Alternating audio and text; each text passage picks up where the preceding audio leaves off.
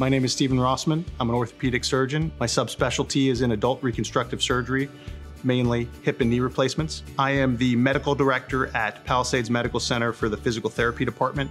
I am also the site director for the residency program here at Hackensack University Medical Center. Generally, I like patients to feel like they're not just a number. I want to feel like I'm taking care of them and I'm listening to everything that they have, and I'm not just worried about the next person who's in the next room. Most of the time, patients are coming to you, they're concerned. They're concerned they're going to come to you, you're going to tell them they have bad arthritis and that they need surgery, and people are scared of that, and that's a natural feeling to have. So I tell them exactly what they have. I go through their physical examination. We pull up the x-rays on the computer, we go through and I explain everything that we're seeing on the computer. And then from there, we go pretty much about all the treatment options for arthritis. In general, it's anti-inflammatory medicines, physical therapy, weight loss. We go into the various types of injections that you can have. And ultimately, if you failed all that and you have severe arthritis, you're a candidate for a joint replacement. This is the first time they're maybe hearing this information or going through this information, but this is what I do every day.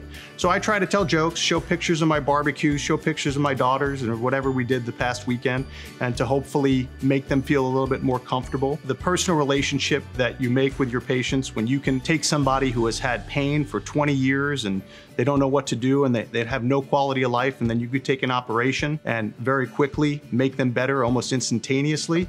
It's a life-changing thing, and it really is, for me, the most rewarding part of this job.